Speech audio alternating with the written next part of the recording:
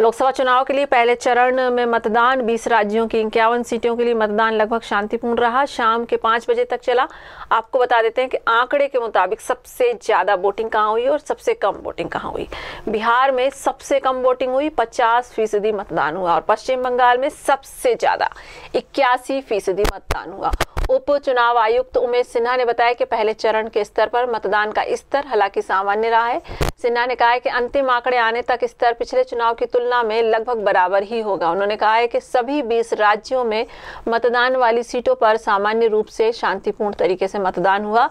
हालांकि कुछ क्षेत्रों में हिंसा की शिकायतें जरूर मिली हैं, जिसे तुरंत दूर कर दिया गया। आंध्र प्रदेश की 25 सीटों पर शाम 5 बजे तक 66% मतदान हुआ और वहीं तेलंगाना की बात करें तो तेलंगाना की 17 सीटों पर 60% मतदान हुआ, जबकि संयुक्त आंध्र प्रदेश में 2014 के चुनाव में 75 से ऊपर 76 आंकड़ा गया था। और इसके अलावा उत्तराखंड में आपको बता दें कि सभी सीटों पर काफी कम मतदान हुआ है, पर 55% से ज्यादा हुआ है। 57.85% मतदान हुआ है।